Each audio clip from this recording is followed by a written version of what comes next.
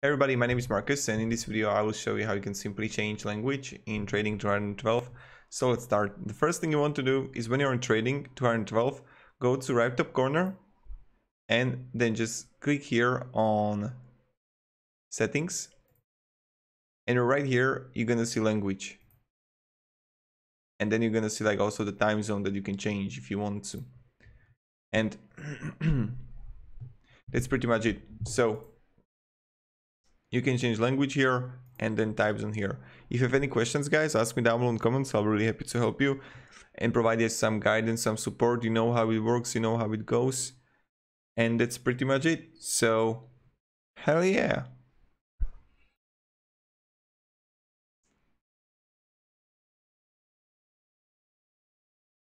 Thank you, everybody, and goodbye.